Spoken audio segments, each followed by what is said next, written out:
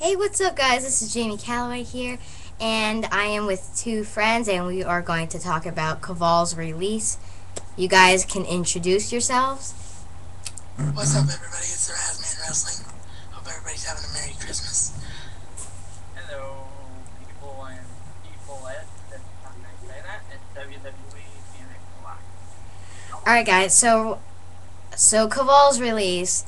Now, what kind of pisses me off about this is that then there's no point. There was no point to NXT season 2, and I don't think NXT had a point at all because all of NXT season 1 is all on Raw.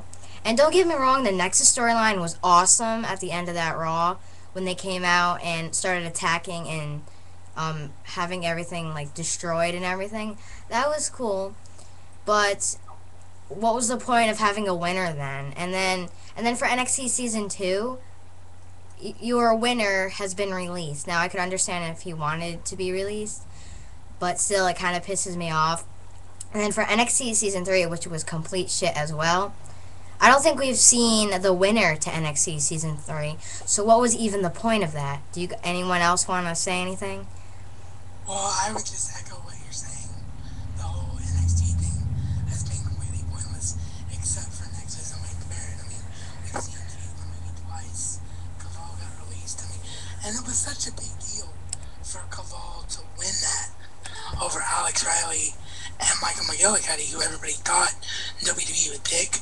WWE actually listened to the fans and let Kaval win that competition, and now it's for nothing. It's for absolutely nothing. And, for me, it's just like, I don't know if this will make sense to people, me saying it like this, but the company's called World Wrestling Entertainment.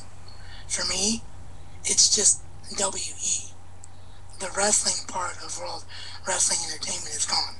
Because WWE, with the exception of Daniel Bryan, doesn't seem to know what to do with the pure wrestlers anymore. They're all about entertainers and the guys that can cut promos and stuff like that.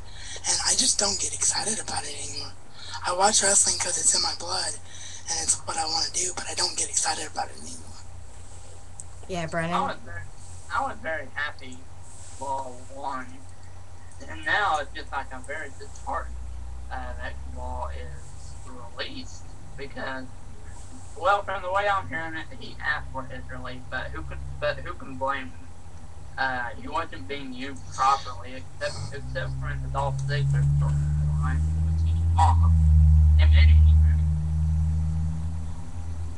Brennan, you're getting cut off. I can't hear you. You can't hear me. All right, go ahead. Continue. Okay, sorry about that, guys. Yeah, but to if anybody missed my point, if I was cut off, I said Kaval. It really disheartens me to hear that Kaval was released because WWE didn't really use him properly, except for in the Dolph Ziggler storyline, in which he still lost. And WWE just don't know how to book good wrestlers anymore. I mean, they used to, but they've seriously fallen. Mhm. It's like whatever we're fed. Sorry, Jamie, where you wanting to go? Sorry. No, I was just agreeing with Brennan. Okay. But we talked about this a couple of weeks ago in a video that we did on Road to Street Jamie, and about the Cena storyline recently with Nexus. It's like whatever we're fed is like what we're supposed to take, and nothing makes sense anymore. It's like WWE just expects us to turn off our brain and just be brain dead when we watch the product, and it's just so frustrating. Yeah, and like before we knew why he was released, people were saying that WWE released him because they had no idea what to do with him. But you have people like Chris Masters who are sitting on their asses backstage and doing nothing, but you release Kaval, and then you have people like Hornswoggle. Hornswoggle has a job.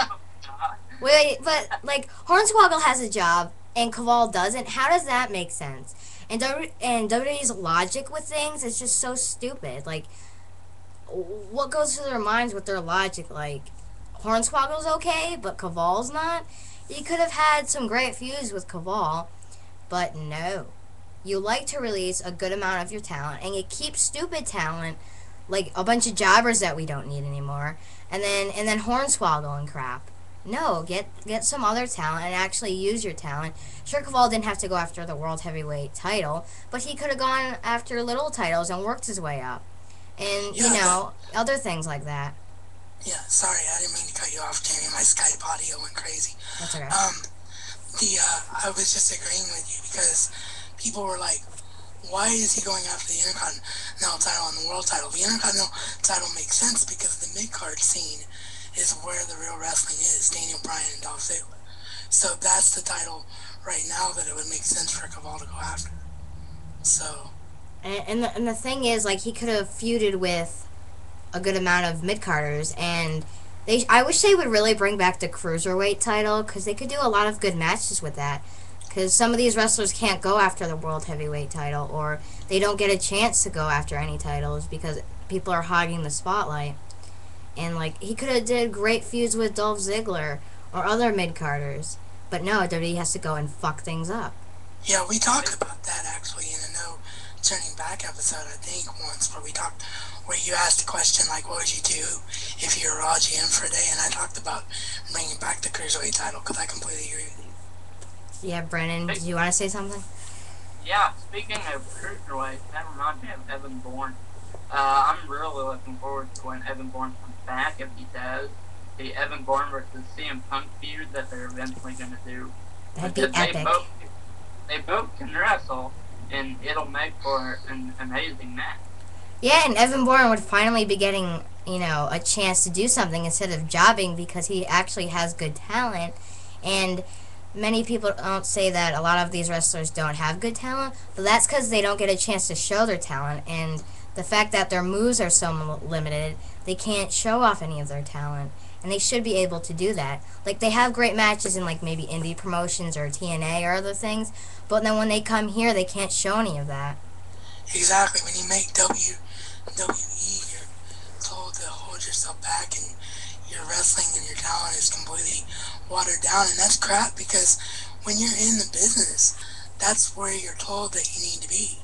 That's where everybody wants to be. Everybody wants to headline WrestleMania, but now it's like, why even inspire to be in WWE?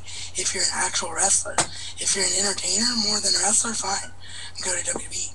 But if you're a true in-ring technician, why would you ever want to be in WWE? No, because they just use you for pure entertainment, and you'd probably sink in WWE if you weren't all about entertainment, because WWE isn't about wrestling anymore. It's all about entertainment.